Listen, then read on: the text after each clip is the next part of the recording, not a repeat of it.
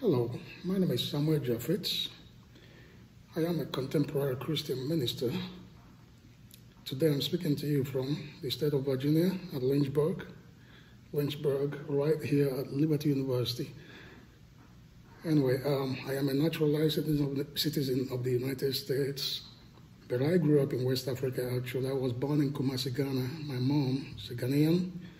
My dad is a Nigerian from the eastern part of Nigeria, Imo State. So I grew up under my dad, however, who was a Christian minister, and he brought us up really strictly under Christian principles and biblical studies and Bible memorization and all that.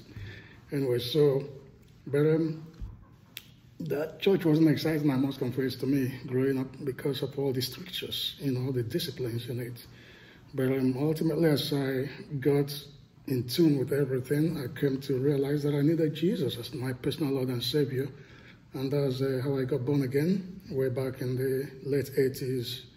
And ultimately, when I was an undergraduate at the University of Jos in northern Nigeria, I was studying political science. I was around the age of 17, 18. I was born again then, and I received my calling into Christian ministry, having been previously, of course, baptized in water when I believed in Christ under my dad and received the baptism of the Holy Spirit. And then, but when I got my calling, I moved from the University of Political Science Studies into seminary in the eastern part of Nigeria at the Assemblies of God Divinity School of Nigeria. That's where I studied pastoral theology for 3 years, graduated. At the same time, I was pastoring churches, helping to minister in crusades as an evangelist and as a missionary in the middle belt of Nigeria. I ultimately finished my studies, got involved in full-time ministry until I was transferred back to Ghana. I worked under the Mid-Ghana district of Assemblies of God in Kumasi. But because of demand for my ministry, among the upcoming contemporary ministries, I had to resign from Assemblies of God, and that's how I became more and more involved in non-denominational ministries. And that's what actually brought me to the U.S.